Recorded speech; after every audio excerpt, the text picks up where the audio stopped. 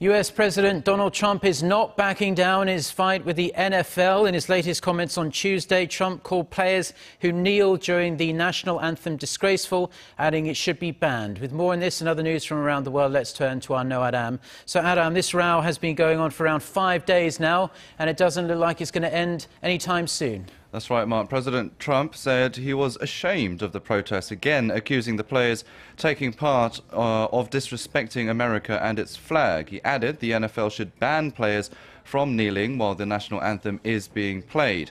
His latest comments were a bit subdued, however, compared to the end of last week when he called them, quote, sons of bitches who should be fired. He even praised the Dallas Cowboys for standing during the anthem for their game the day before, saying it was progress. But the team did kneel prior to the anthem as a symbolic gesture of solidarity with other teams that protested across the league over the weekend. This feud has rumbled on for a week now, and there are concerns it may be distracting the president from other domestic and diplomatic issues, but Trump insists it is not.